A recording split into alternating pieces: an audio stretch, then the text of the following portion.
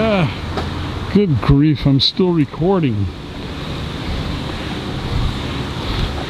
Okay, Paul, is that a cheetah or a leopard? Small dots, I'm going to go with cheetah. But it looks like a pretty stoned cheetah by the eyes and the pot plants on it. Now, normally I would call this a toucan, but I think on this bus it's a toucan. You're right. You gotta like this. Jimmy Buffett for president. Jimmy Buffet. Yeah, Buffet.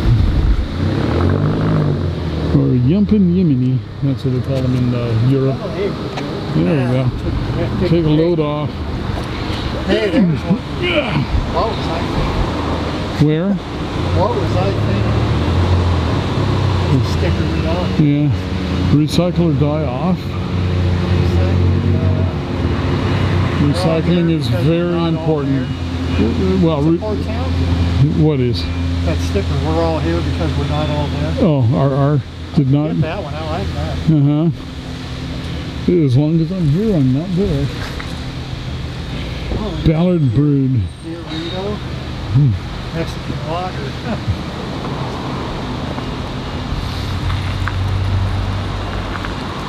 Co-operative.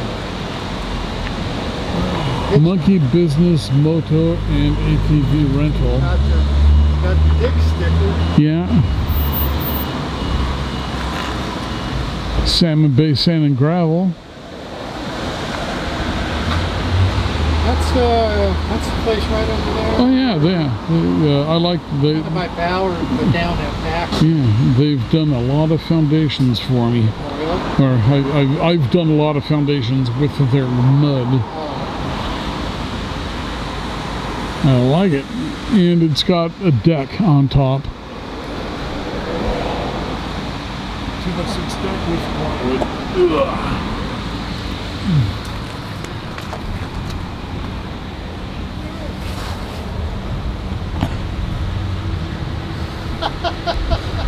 Oh, there's a sloth. Oh, you know what? This van may have been painted by Henry. Huh? Henry. Oh, you thinking? Yeah, did you ever see Henry's art? Henry Art he was a guy that did art like this all over Seattle. It's on buildings, and he was commissioned. You know, the whole side of the Metropolitan Market there before they painted it was Henry. It was a whole mural by Henry. Oh yeah, driver carries no hash. But that is cool. I wonder if the person that owns the van knows. Huh? The person that owns the van would have to know about Henry's art. Oh, sure. Well, yeah. They could have bought it. Yeah. Oh, yeah, I'm sure that it was already painted. All the stickers and stuff, I'd say more than likely. Yeah, but just, you know, if, just say that we were on the Antiques Roadshow, so I'd have to value this bus at approximately $30,000.